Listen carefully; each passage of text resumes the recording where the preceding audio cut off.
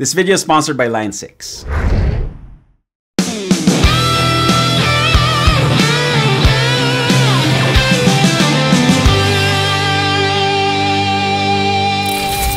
Hi there, Perfecto the Castro here and welcome to my channel. I hope you're having a great day. This is the brand new Line 6 Catalyst CX100. It is the updated version of the Catalyst 100, Line 6's original all-in-one do-it-all amplifier. If you follow my channel, you may have already seen the previous Catalyst 100 being used in a bunch of videos here on my channel. So in this video, I'm going to talk about the differences, all the upgrades that the Catalyst CX has over the previous version. And then I'm going to show you a MIDI setup that I put together to get the most out of the Catalyst CX, plus a couple of tricks you may have not known that the Catalyst is able to do. Big thanks to Line 6 for sponsoring yet another video and for sending me my very own Catalyst CX100 to show off to all you guys. And if you're ready for New Gear Day and you want to give me some extra support, then please use my affiliate links to all these products in the video description. Buying from these links are of no extra cost to you, and the small commission that I get helps me keep making these videos for everybody to enjoy.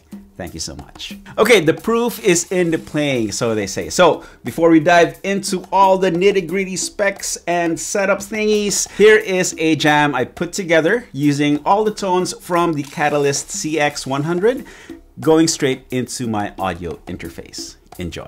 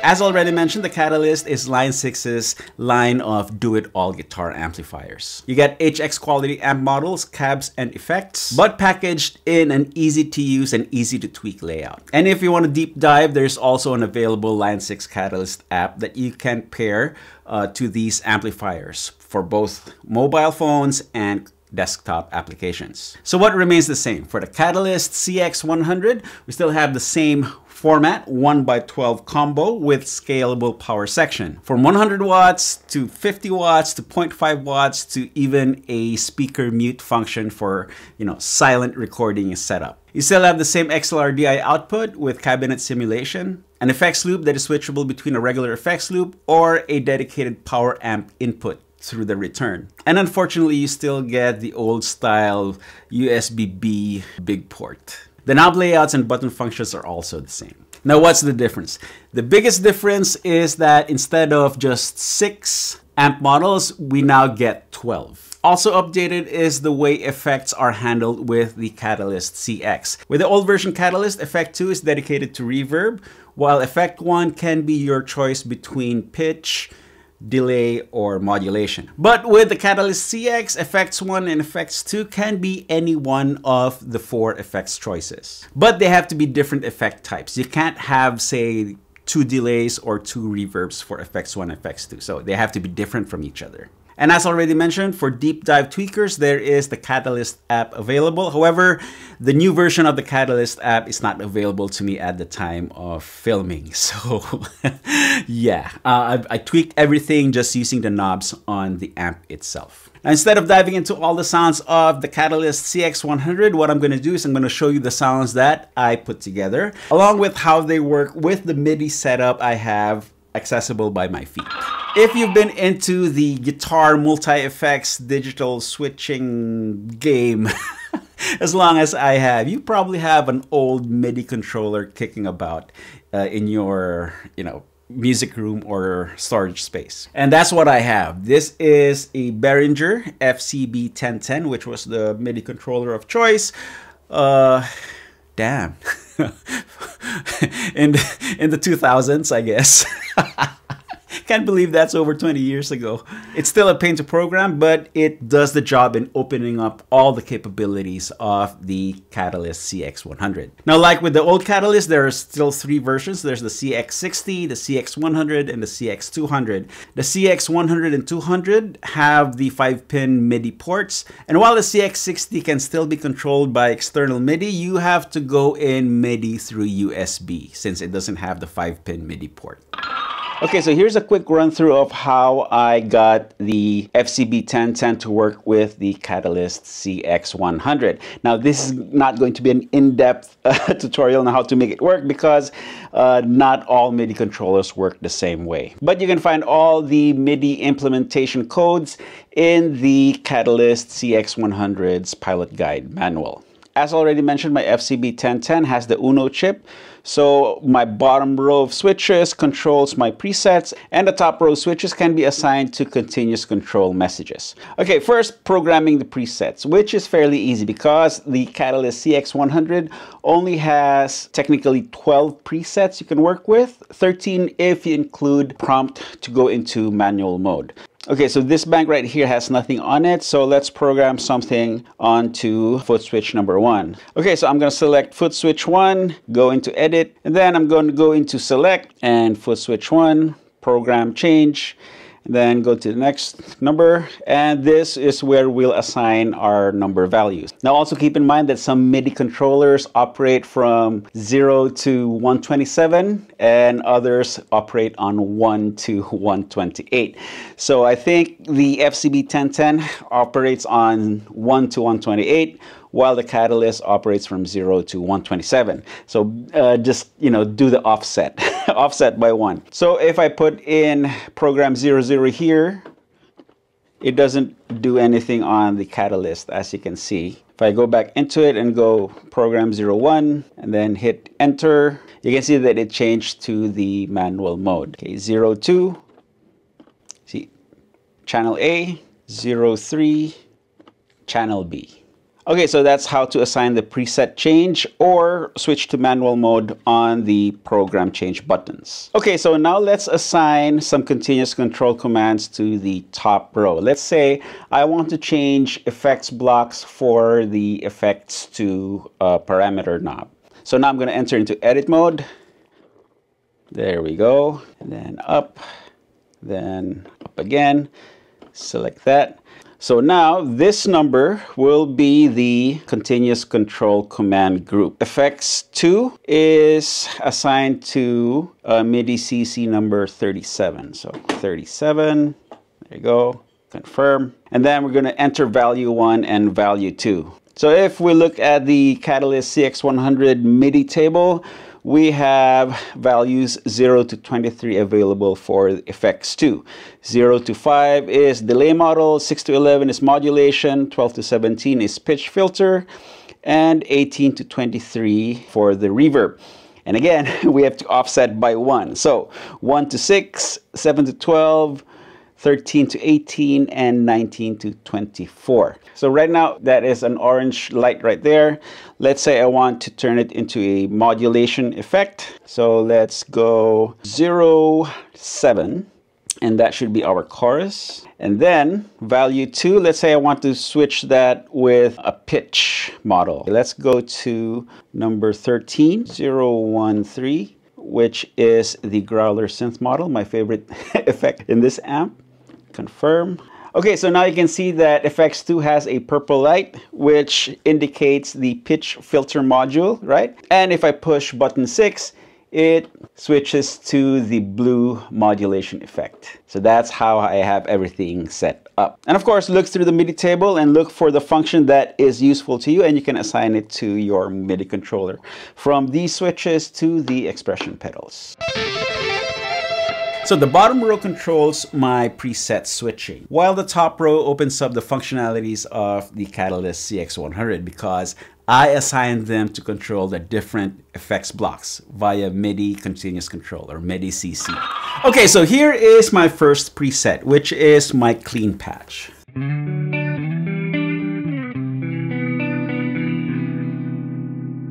So it is the clean amp model with a little bit of subtle rotary modulation and plate reverb.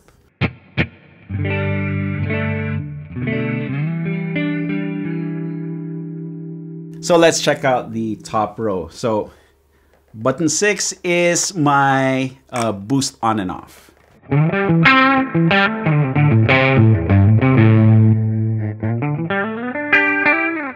Button 9 is my effect 1 on and off.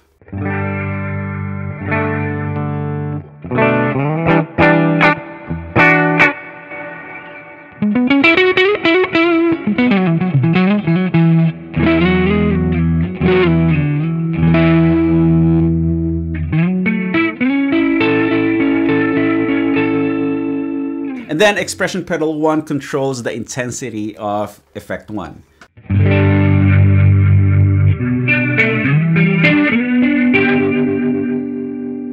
But instead of having it all the way up when it's towed down, I have it end at around 100 or so. That way it's not like overly wild with some of the effects.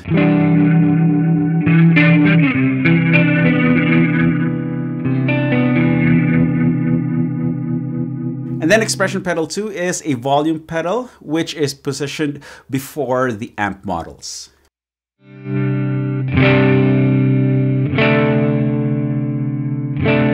That way I can get different shades of overdrive with the crunchier presets.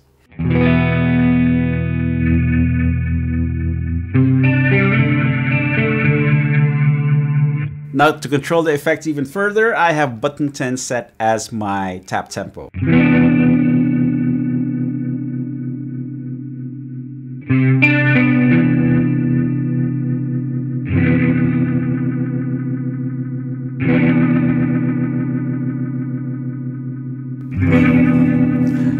That works. Now after all of this, I still have 2 buttons left, which I have assigned to change the effect type. So button 7 changes between a chorus and a tape delay.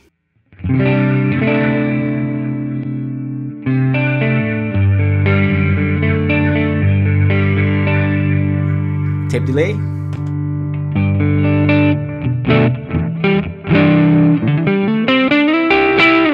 Then button 8 switches between a tremolo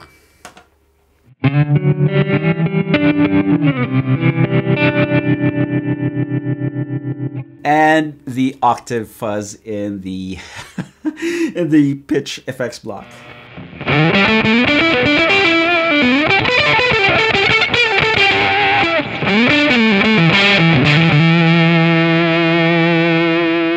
And then in case things get too crazy, I always have button 9 as my, effect 1 on and off.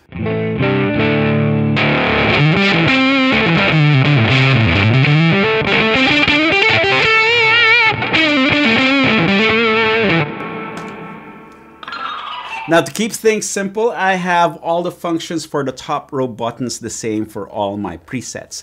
Though if I wanted to, I can actually change the MIDI CC numbers for buttons 7 and 8 to control other things as needed. Okay, so let's check out preset 2, which is my sort of bluesy overdrive preset. This is based off of the new amp model assigned to the boutique amp slot, which is a GSG 100, which I believe is a sort of a Dumble style amp model.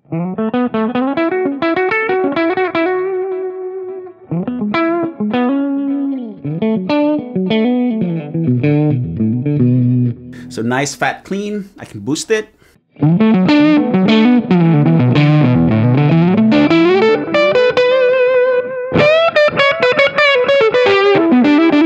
Let's turn off the delay.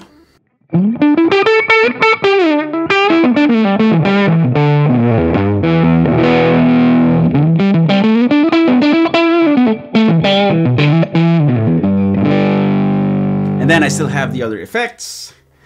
Tremolo. Change the intensity.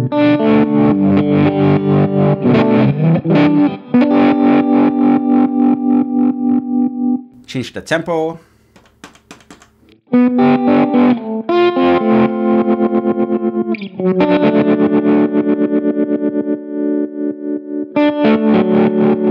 I still have the Octavia fuzz.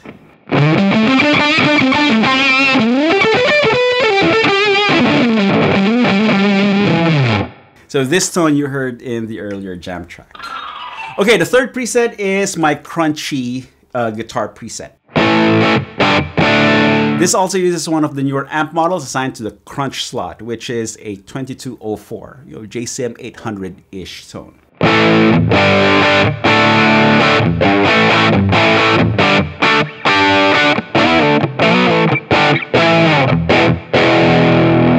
Boost.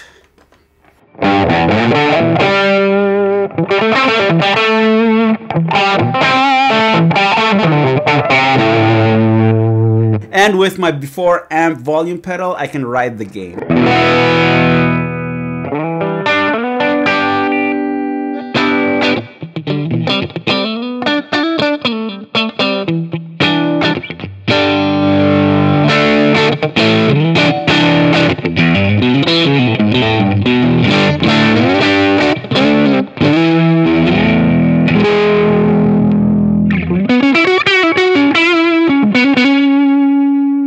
Let's put a little delay.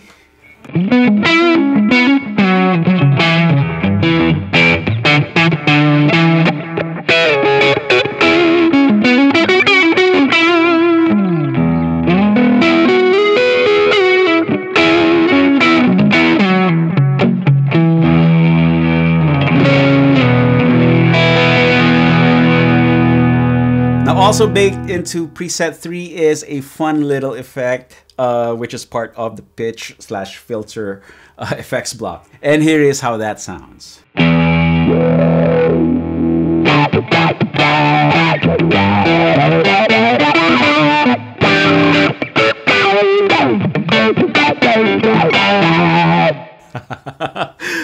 I believe it's called Growler. I like it. And you also heard this tone in the jam track earlier.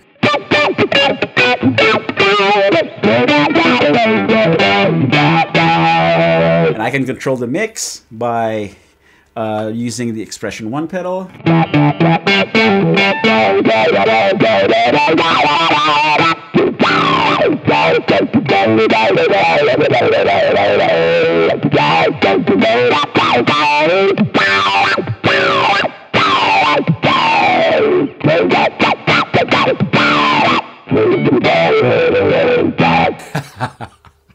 I love it.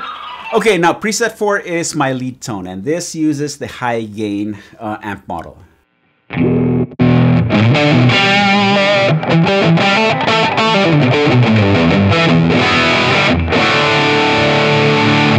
Ride the gain.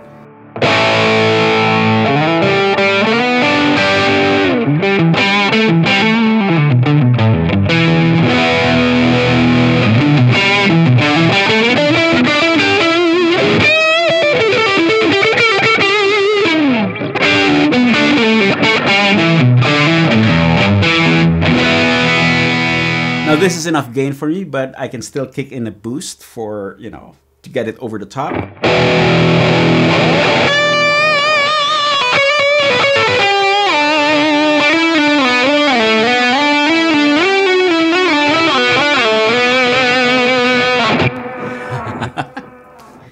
then I have the same option. So chorus.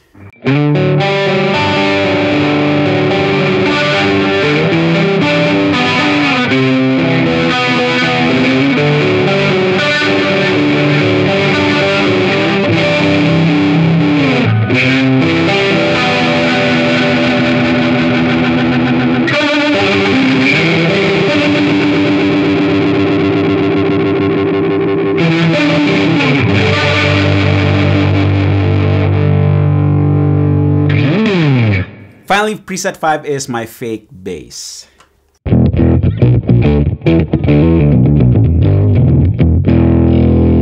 So that uses the octaver from the pitch filter block, and I have it running into the chime amp model.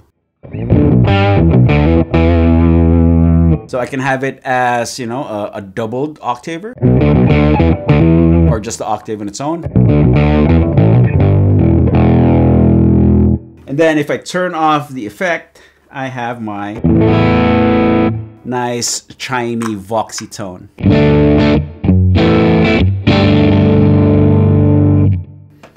And if I don't need the octave, I can switch to any one of the other effects that I have available on my feet. So chorus.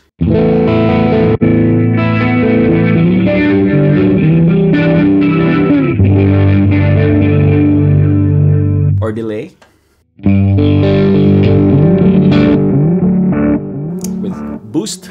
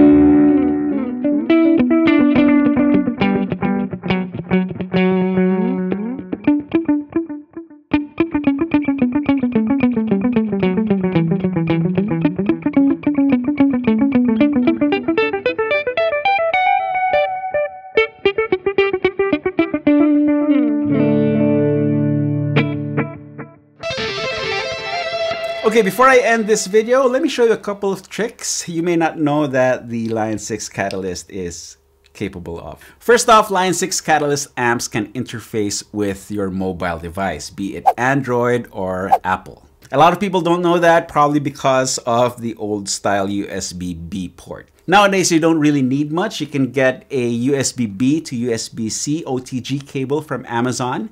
And if you have the old style iPhone like I do, I'm due for an upgrade. But if you still have a Lightning port, then you can just get one of these USB-C to Lightning port OTG adapters. So with the connections made, you can use your phone to play back your backing tracks.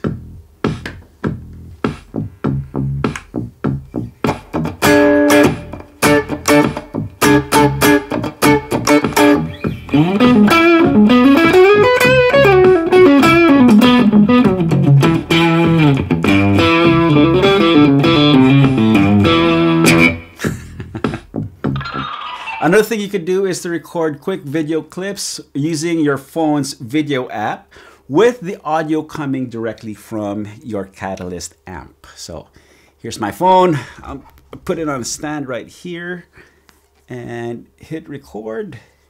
And here we go.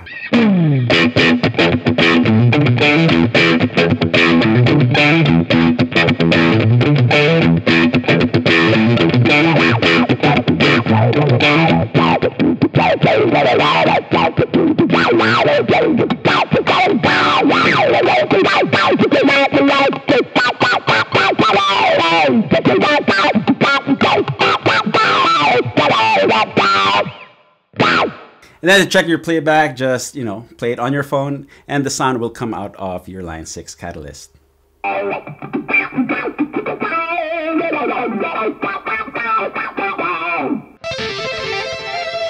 Okay, so here are my thoughts on the new Line 6 Catalyst CX100.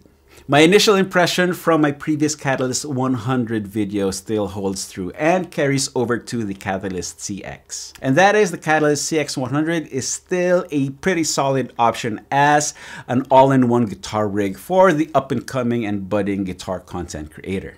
The 6 added amp models expands the tonal range, especially in the low-end girth, which is needed for, much heavier music. And the updated ability to assign different effects blocks to effects 1 and 2 further expands the tonal palette as far as color goes. And if you need more control beyond what's given to you by the optional 2-button foot switch, you can, choose the MIDI controller of your choice and just program away, and you'll be able to access all the hidden functions of the Catalyst CX100. Now, there's a couple of things that Line 6 hasn't fixed yet from the previous version of the Catalyst. Preset switching still has an audible delay.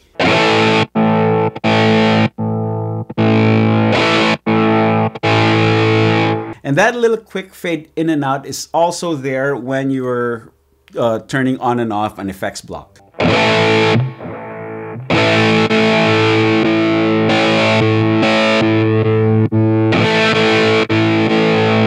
So when playing live, you have to keep this in mind and time your switching perfectly. But that is less of an issue when you're just using it at home or in your studio. Now, the other flaw is more of a personal preference, and that involves the audio interface aspect of the Catalyst CX. First off, there still isn't any Bluetooth functionality, so you can't just stream tunes off your phone wirelessly into your Catalyst CX100. You'll still have to deal with this situation right here. And then the audio interface functions more like a proper audio interface, as opposed to something that is idiot-proof and easy to use. So while you can play back your backing tracks from your phone into the Catalyst 100 and hear it through the speaker, the backing track does not come out of the direct out. So in the process of recording all of this, you heard the backing track from the phone being picked up by my by my vocal mic right here, instead of being recorded into my audio interface and Logic. And that signal routing also kept me from remixing on Instagram.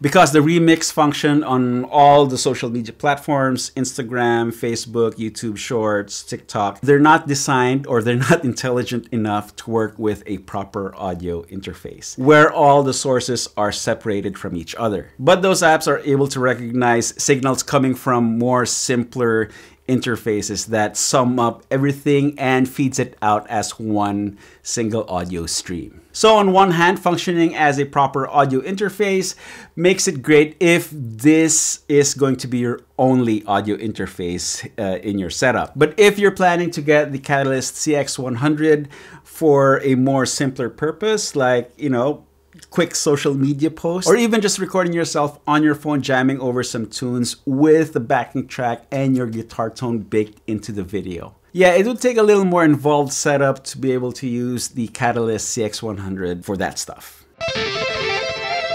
Okay, there you have it. That is how I get the most functionality out of the new Line 6 Catalyst CX100 amplifier. Again, big thanks to Line 6 for sponsoring this video and for being such a great friend and supporter of my channel. And if you want to get your very own Line 6 Catalyst CX100, please use my affiliate links in the video description.